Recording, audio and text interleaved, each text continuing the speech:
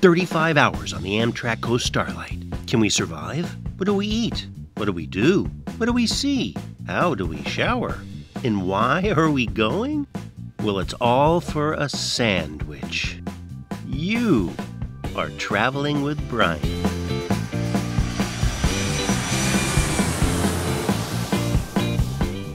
The Coast Starlight begins its journey from Seattle at the King Street Station. Opened in 1906 and designed by Reed and Stem, the architects that designed New York City's Grand Central Terminal. King Street Station is gorgeous. Now, when riding Amtrak, you have two choices: a seat, business or coach, or a room of varying sizes. Now, there's not a lot of difference between coach and business seats. We'll point out the few differences there are. The first difference is business class gets its own train car. I'll have to act businesslike, I guess. The Coast Starlight has seats down here below, and if you go up these stairs, if I can make it up these stairs, whoa, more seats up here on top. Yikes, will you look at this rookie vlogger camera work? Yeesh. I promise I'm gonna get better.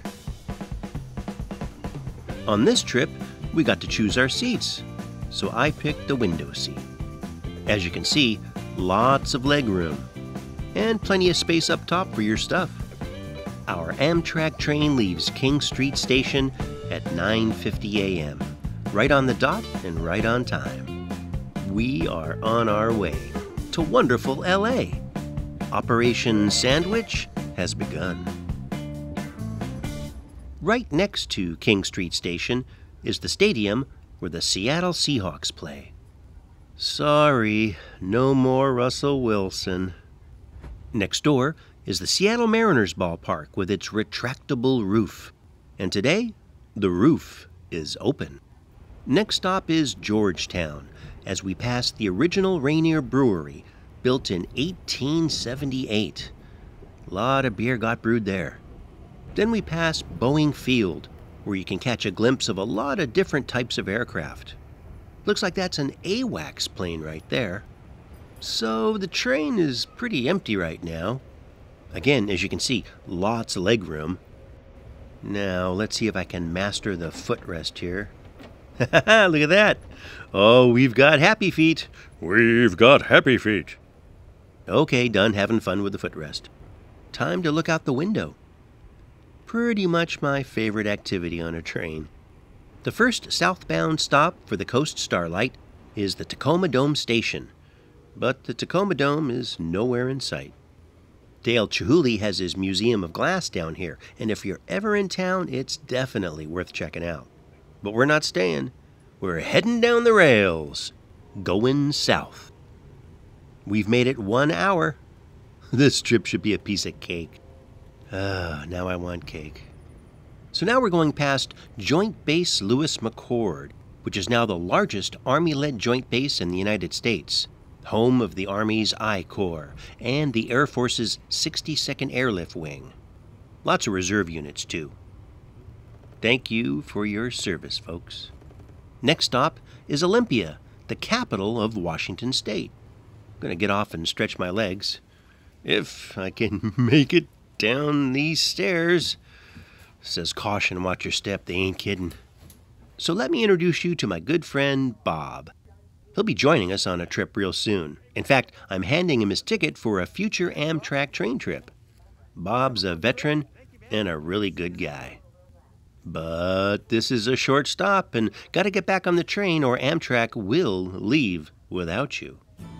The next stop south, Centralia, Washington, a city that was founded in 1875 by George Washington, the son of a black slave and a jack-of-all-trades who journeyed to the Pacific Northwest to create a new life. The Centralia stop isn't a smoke break stop, so the only people getting off the train are the people getting off the train. And in just a few short moments, we resume our journey south. 11:50 a.m., 2 hours into the trip, and it's lunchtime.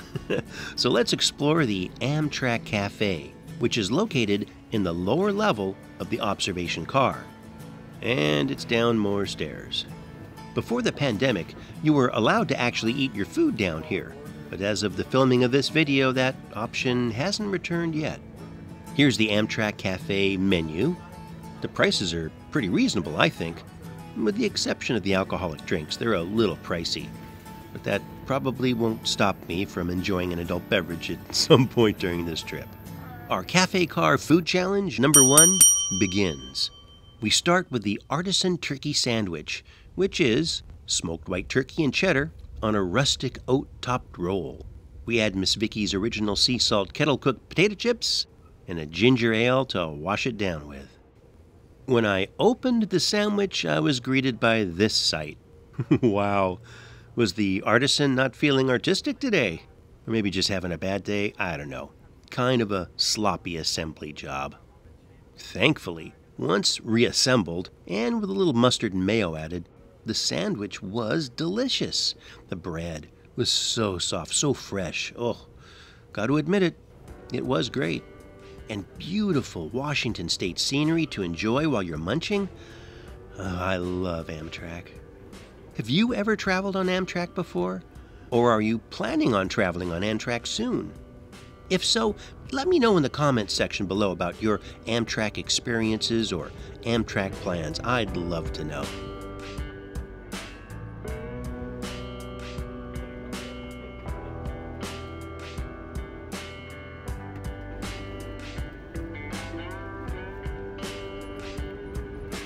Vancouver, Washington. It looks like this is the place where cars go to die? And my phone and camera batteries are about to die too. And since on Amtrak the electrical outlets are limited, bringing along something like this that gives you 4 USB outlets might be a smart move. We leave Vancouver, Washington and head across the Burlington Northern Railroad Bridge 9.6, with the Oregon state line actually in the very center of this wide main channel of the Columbia River. We are now in the state of Oregon. Ahead of us is Hayden Island, which sits in the middle of the Columbia River. Parts of the island are within Portland city limits, and it is one of Portland's 95 neighborhoods. After traveling through Hayden Island, we traverse this smaller channel of the Columbia River over the Oregon Slough Railroad Bridge. Hey, that looks like the SS Minnow. Gilligan! Sorry. We're now deep in the heart of Portland, Oregon, but we still have the Willamette River to cross to get to Portland's Union Station. We are currently traversing the Burlington Northern Railroad Bridge 5.1, and off in the distance is beautiful St. John's Bridge. That's North Doan Lake? Don't ask. We actually arrive in Portland early, and since we aren't leaving Portland until 2:15 p.m., it gives us some time to explore this historic building that opened on February 14th, 1896, with its magnificent 150-foot tall Romanesque Revival clock tower. This building is so old, it still has a newsstand. Do you remember newspapers? One of the differences between riding coach and business class on Amtrak is business class passengers, along with sleeper car passengers, are allowed access to the Metropolitan Lounge. Inside, there are plenty of charging outlets, a TV to watch if you're bored, comfy seats to relax in, and complimentary beverages to enjoy. There's a nice selection of cold drinks and hot coffee. For my beverage, I chose some Gold Peak Real Brewed Tea. The Metropolitan Lounge has some big picture windows, so you can keep an eye on the train to make sure it doesn't leave without you. Right outside the Metropolitan Lounge is the waiting area for coach passengers, with not quite so comfy seats, and a gift shop. In the lobby are 2 really cool old photographs of Union Station that look to be over 100 years old. You know, for a building well over 100 years old, you gotta admit the place looks well cared for. Here's a real Coast Starlight tip. If you're in business class or coach, and the cafe car is your only food option for the entire trip, next to the gift shop here, there's a snack bar where you can get hot food, milkshakes, and ice cream, and bring them back onto the train with you. Well, it's almost 2:15 p.m. and time to get back on the train. And go up these stairs again. Have I mentioned I'm not a big fan of stairs? Home sweet seat? We depart Union Station at 2:22 p.m. Now we're heading east and crossing the Willamette River again. To the south, you can see the Burnside Bridge. Since the train is still empty, I can jump over to the other side of the train and we can see the Northwest Broadway Bridge. Now, the bridge we're currently traveling on is the historic Steel Bridge, completed in 1912. It's a double-decker bridge with the trains running on the bottom and automobiles up top on the Pacific Coast Highway. For some reason, we stop here on the Steel Bridge, which gives us a moment to gaze upon the waters of the mighty Willamette. After a few moments, we begin to move slowly. It sure is nice being able to jump to both sides of the train. Goodbye, Portland. It was nice to visit, but there is a sandwich waiting for us in Los Angeles. We gotta go. If you are enjoying this ride as much as I am, and you don't want to miss out on our next trip, be sure to hit those like and subscribe buttons. I really appreciate it, traveling partner. We passed the Willamette Falls Hydroelectric Power Reservoir. And you may not be able to see it on mobile, but there's a little rainbow over there, over the falls. We're now traveling down the eastern bank of the Willamette River. Oregon sure is pretty. The Willamette River makes a sharp turn and heads west as we continue south through and past Canby, Oregon. We arrive in Salem, Oregon State Capital, at 3:41 p.m. At 4:15 p.m., we arrive in Albany, Oregon, and we quickly leave Albany, Oregon. Yeah, I'm still hopping from side to side, trying not to miss anything. It's almost 5 p.m., and we pulled over to wait for another Amtrak train to pass by. Good thing we pulled over. And we start to roll down the tracks again. We arrive in Eugene, Oregon at 5:14 p.m., and it's a fresh air break time. Sure is nice to stretch the legs a bit. That's Alex, the business car attendant, and he was fantastic.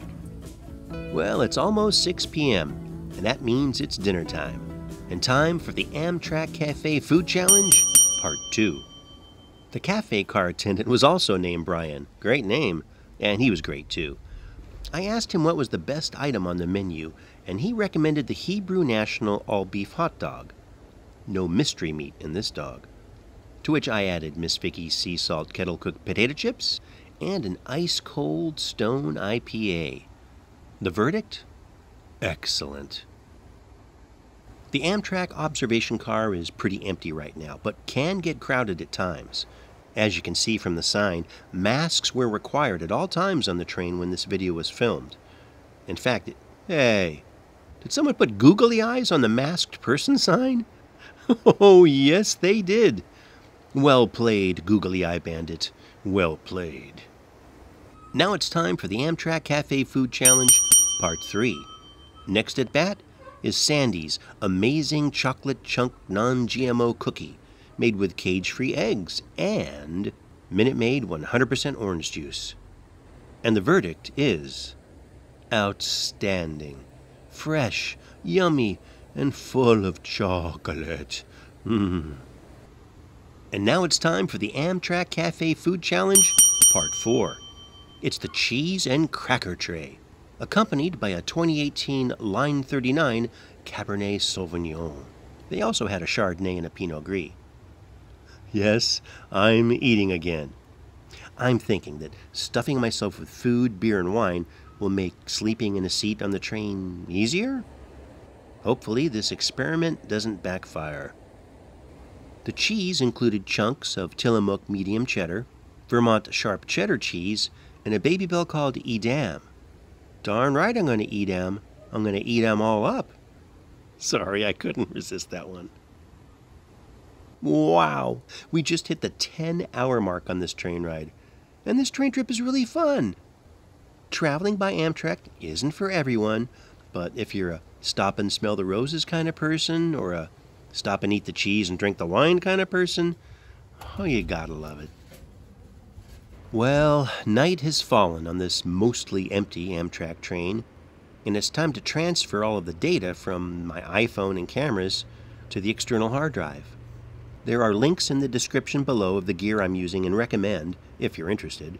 And as an Amazon affiliate, I earn from qualifying purchases. About 8:27 p.m., we pull into Chemolt, Oregon, which is located in a national forest and nearby Crater Lake.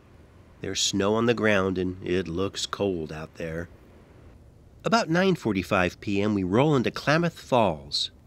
You know, the only bummer about taking the Coast Starlight southbound is when you go over the mountains in the dark, you miss some pretty spectacular scenery. Now, when you take the Coast Starlight north, it's usually light out and you can enjoy the mountains and the tunnels and the breathtaking views. We depart Klamath Falls at 10:08 p.m. It's officially quiet time on the train. The blue lights have come on. It's 4:48 a.m. I slept pretty darn good. So here's an Amtrak tip I just learned. I had assumed the best place to sleep would be in the middle of the train car, so you are as far away as possible from these noisy doors. These things are loud and would wake me up, but while they dim most of the lights during the quiet time, check out the middle of the train. These lights leading down the stairs never go off at all, so unless you have a good sleep mask, which I wasn't smart enough to bring on this trip, you don't want to sleep here. So I think the best place to sleep is right where I unknowingly chose, right between the bright lights and the noisy doors. If you've taken an overnight Amtrak train in business or coach, please let me know in the comments if it was easy or difficult for you to sleep, especially if you had a stranger next to you. Please let me know. It's around 5:30 a.m. and we're rolling into Sacramento. Now, the Sacramento stop is a pretty long stop, just like the Portland, Oregon stop, so I guess they have to fill the train up with gas, check the oil, make sure the tire pressure in the tires is okay, stuff like that. At this stop, I jumped off for some fresh air and, wow, that clock is so wrong. It's 5:48 a.m. Now, since the train won't be moving for a while, this is the perfect time to get cleaned up because hygiene is important. Sleeper car passengers have actual showers. Business and coach passengers do not. We get a rather small-sized bathroom, which makes this a great time for a very important Amtrak tip. Always lock the bathroom door, which apparently not all Amtrak passengers do. And I highly recommend these Defense body wipes for the cleanup job. They're good for camping too. There's a link in the description below to get some.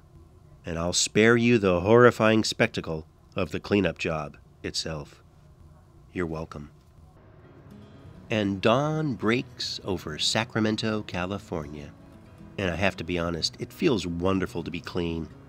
And I'm sure my fellow passengers appreciate it too. Nobody wants a stinky neighbor, right? Still, no neighbors for me, so I might as well slide over and film from that side. And catch this beautiful California sunrise. See you later, Sacto. Rolling down the rails on a train as the sun rises sure is a glorious way to start the day. But that sun rising also means it's breakfast time and time for the Amtrak Cafe Food Challenge number 5. Well, I went with a Minute Maid OJ, a blueberry muffin, and the chef-crafted quality breakfast bagel. And it was fresh and it was delicious. Way to go, Amtrak. You've stepped up your breakfast sandwich option nicely. So now that the sun is out, I can show you how the Amtrak seats turn into a bed if you're lucky enough to be traveling without someone sitting next to you. I curled up and slept nicely. The only thing was sometimes my feet would stick in the aisle, but what are you going to do? So here's a quick walkthrough of the train. Coach car number 1, kind of the caboose. I always kick the bottom button and keep my hands off the upper button, for hygiene. Important these days, right? Here's coach car number 2. Here's the observation/cafe car. Looks like some of my fellow travelers have woken up. And that looks like a conductor to me. Here we are crossing the Seasun Bay, and in front of us is the Benicia Martinez Bridge, and our arrival into Martinez, California. Folk etymology in Martinez claims the invention of the martini cocktail, and that it is named for the city of Martinez. And that's the rest of the story. Check out this vintage Southern Pacific train. A little bit of railroad history right there. The Martinez Amtrak Station. And we complete hour 22 of this trip. Wow. And thank you so much for riding along. And well, the best is yet to come.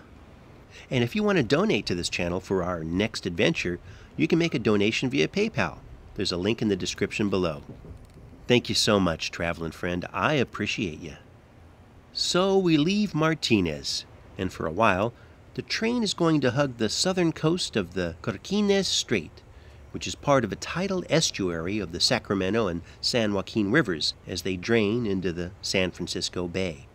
Off in the distance, you can see the Benicia Martinez Bridge again, and the old railroad bridge we crossed as well. And the SS Minnow again, I think. Wow, it sure is a beautiful morning, isn't it? Looks like we've got someone racing us. Sorry, Charlie, we got you beat. Lots of ripples out there. And there goes Emeryville. At 7:50 a.m. we roll into Jack London Square, which isn't the most scenic of Amtrak stops, to be honest. But I did make a new friend, which is one of the best parts of riding Amtrak. Anna's son Alex is a train enthusiast. Hi, Alex. That right there is Oakland Alameda Coliseum, home of the Oakland A's. I've had a lot of fun in that stadium, rolling through Fremont, California. At 9:40 a.m. we roll past Levi Stadium, home of the San Francisco 49ers. And we've been on this train for 24 hours, an entire day. Thanks for sticking with me. And here we are in San Jose. But it's a short stop, and we're rolling again. There's the Caltrain. Ah, wine country. And farmland.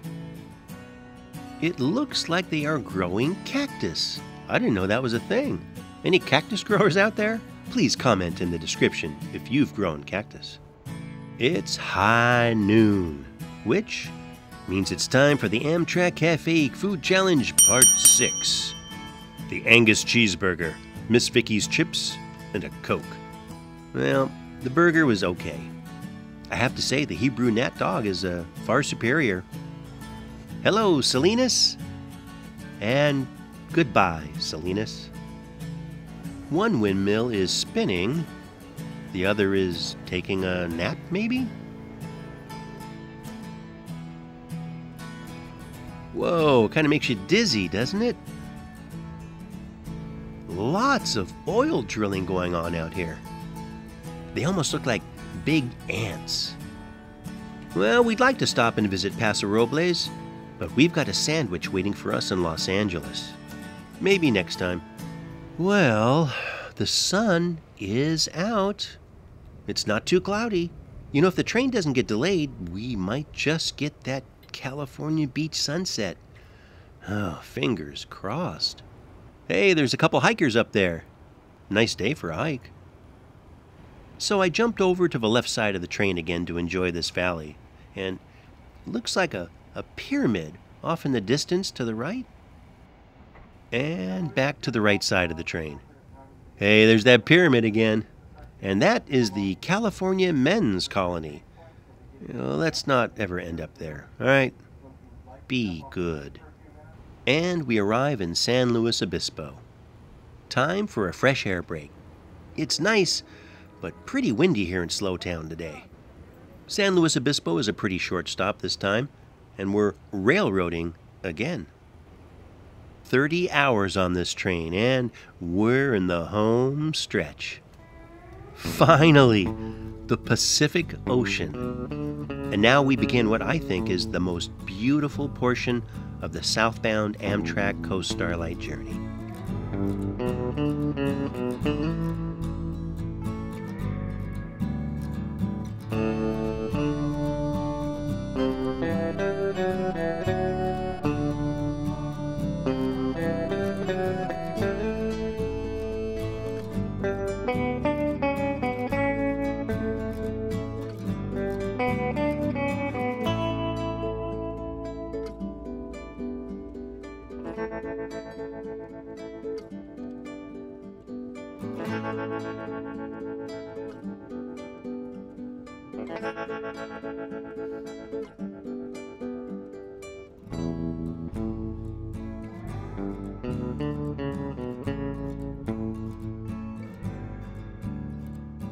After soaking in these spectacular views, I decided to see what the sunset looks like in the lounge car. But I headed back to my seat because I think the view is better there. And yeah, there it is. That magical Coast Starlight sunset. Wow, check out these birds. This must be the place to hang out around here if you're a bird. Wow, that sun is bright. And wow, that window is dirty, but that's to be expected after about 1,000 miles down the railroad. 32 hours into our journey. And wow, did we ever get a sunset. And I'm so glad you were here to enjoy it with me. The first stop after leaving the coast is Santa Barbara, and it's nice to get a final stretch. And it's time for our final Amtrak Cafe food cart challenge, number 7. This time it's the blue corn vegan tamale, chips, and a soda. It may not look that appealing, but it was a pretty good snack. Very tasty. 6:50 p.m. we hit Oxnard and quickly depart. So on this trip I listened to an audiobook, The Murder on the Orient Express by Agatha Christie. You should give it a try. A lot of fun. There's a link in the description below to join Audible and purchase that audiobook. I wonder what that is. I hope it's a chocolate factory. There's Bob Hope Airport, which is now Hollywood Burbank Airport. Sorry, Bob. They've forgotten you. Thanks for the memories, anyway. Off in the distance is the City of the Angels and LA City Hall, which my dad said used to be the tallest building in the city when he was a kid. So, with us in Los Angeles, that means it's sandwich time, and that can only mean Philippe, the original. Opened in 1908. In 1918, they created the French dip sandwich by accident, and the rest is history. Since 1951, they've been here, just a couple blocks from LA Union Station. Their French dip is well worth a 35-hour Amtrak ride to me, and I arrived 30 minutes before closing, just in time, and got my sandwich. But I was so hungry, I forgot to hit the record button, and this is the only image I have of sandwich perfection. But if you are near LA's Union Station, you gotta go here. And if you want to continue traveling with Bryan on our next adventure, just click on this link right here. Click it, click it. You know you want to click something, so click it. Thanks for watching.